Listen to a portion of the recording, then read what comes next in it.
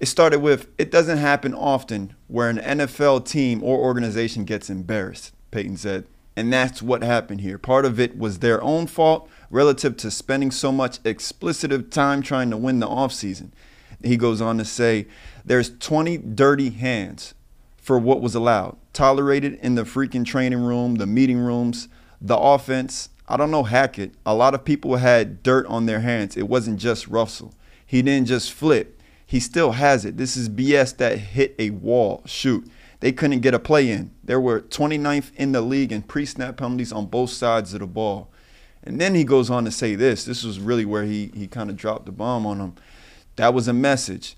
They can only beat the explicitive out of you so much, but everybody's got a little stink on their hands. It's not just Russell. It was poor. It was a poor offensive line. It might have been the worst coaching jobs in the history of the NFL. That's how bad it was.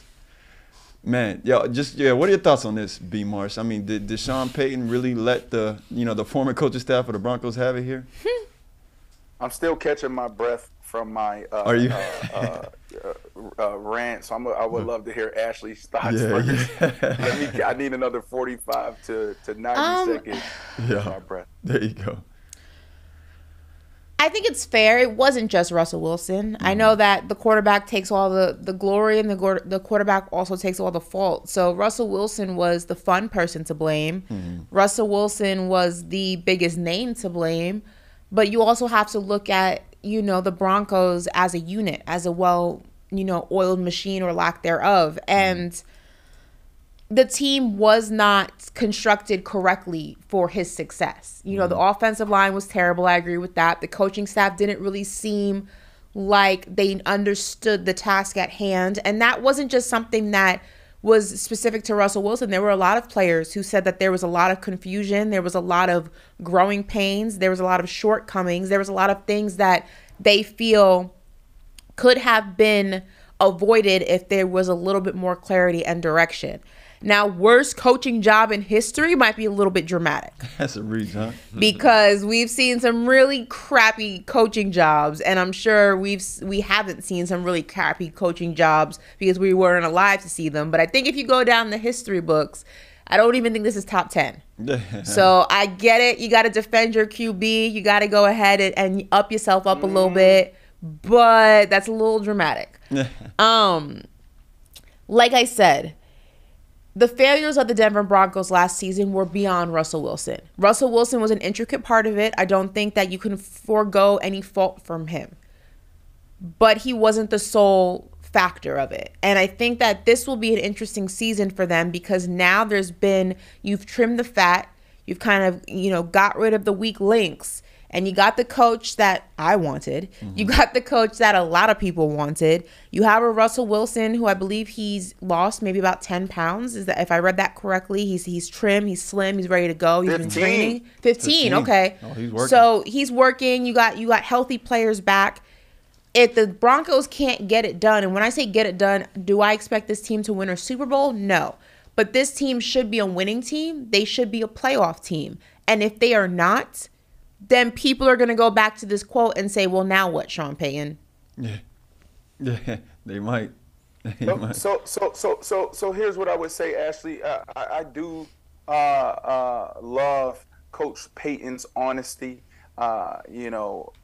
It's refreshing. We don't always get this from our players and our coaches, right? We get these stale answers. We get the diplomatic answers. Right, the let's not rock the boat answers.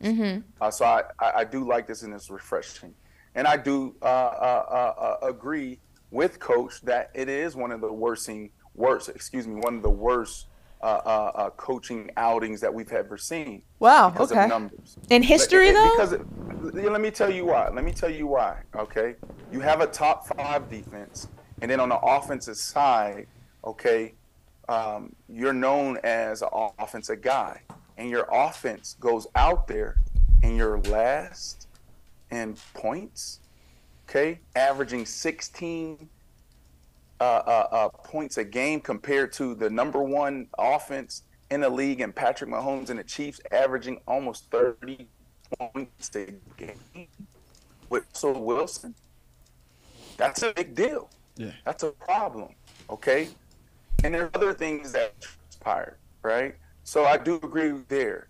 But I also need to make sure that this conversation is balanced because, there's so much more that goes into team sports. Coach said it. There was 20 hands involved probably. There were so many people involved in this. So we can't just blame it all on Coach Hackett, right? You got to look at what else happened last year. The Denver Broncos also had more people on injured reserve than any other team. Their injured reserve accounted for almost $60 million in salary cap. So that puts a team in a tough position to actually go out there and operate at a high level. So there's 14 guys on injured reserve, 8 of whom were starters, and the rest were contributors to special teams. We're talking guys like Tim Patrick. Now, I know Russell personally loved Tim Patrick and potentially was one of his number one targets. Their starting running back they were so excited about went down before and started. So Tim Patrick and also Javonte Williams both went down before training camp. Those are 2 starters. Their left tackle, Garrett Bowles, went down in training camp or right at the beginning of the season. Bill Turner, their offensive tackle, also went down. Their starting center, Loyal Crushenberry, also went down. And there's other running backs and there's other contributors on the offensive side, obviously defensive side as well, that went down. So that's a big deal when you have so many guys go down. So it's refreshing to hear Coach Payton be so brutally honest. I like it. I wish more athletes, more coaches did it. But there's so much more to this. And there's some people saying Coach Payton should have did it, shouldn't have said this, he shouldn't have said it. Hell, to me, this is him actually pushing back on this narrative and actually continue to clean house within the Broncos, saying, look, get your back. It's not all y'all, right? And I'm tired of people pushing blame on Russell. I'm tired of people pushing blame on the guys that are here. I'm actually going to come out here and take the bullet and say and deflect it. It's not them. We're moving on. This is how we're going to conduct ourselves. So I think it was a tactic for him to just be himself and be real, but also continue to support his guys and move forward. But in all of what you said, factual, but you did not put any blame on Russell at all. He was terrible last year. Oh, yeah, for sure. Ashley, no, so sorry. Like, maybe it's a mistake. I ain't doing it intentionally. I was like, I know that's your boy, Brandon, but let's call a spade a spade. He was not good last year. Let's do it. Okay, let's talk about it, Ashley. So here's the first thing I would say, because I'm always going to have my guys back, right? Think about that. You lose 3 offensive starters up front. That's a problem. The first thing we need to do, rule number 1 on offense, is protect our quarterback. How do you do that? By keeping him upright. That is a problem. The second thing, you lose your safety net in Tim Patrick.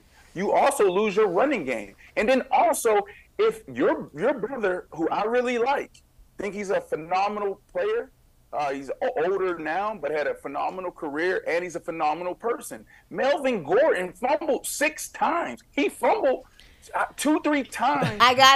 On the 1 yard line. Hold on 1 second. On the 1 yard line. If he doesn't fumble the ball the way he did, the Denver Broncos are actually sitting at 4-1 or something crazy like that. So there's other things around Russell. Now, when you're paid, when a team goes out there and trade away what they traded for you, and they pay you what they pay you, you have to find a way. Okay. Absolutely. Did he stink it up at times? Absolutely.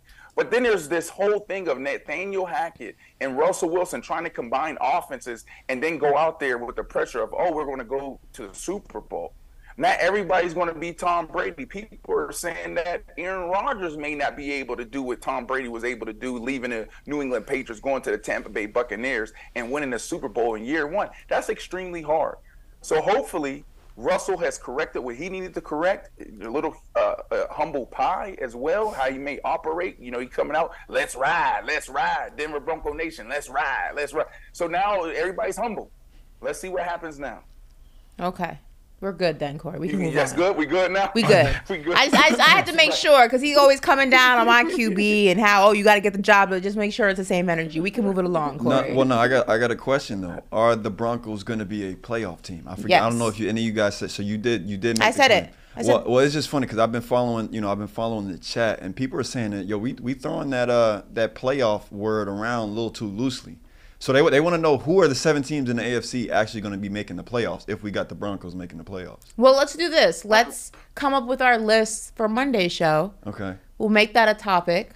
Throw the graphics up there. We'll have it written in stone. And we'll see who's right come the end of football season. Our playoff brackets. 7 teams, NFC, 7 teams, AFC to make the playoffs. Okay. Then we'll do that for Monday's show. Ashley, can I give a teaser? No. But we're doing it for Monday's show. Well, I'm wondering, so it's just going to be like where the playoffs start, or do we actually? No, just teams. The 7 teams from the NFC, 7 teams from the AFC that we think will be in the playoffs. It doesn't have to be in order. It doesn't have to just the teams. Well, Ashley said I can't give a teaser, but Ashley already said this in the show, so I'm gonna say it again. The Jets are coming out of AFC. Okay. That's all I'll say, and then I'll listen to Ashley, and we'll dive into this on Monday. That's actually going to be a great segment. I think it is a great segment.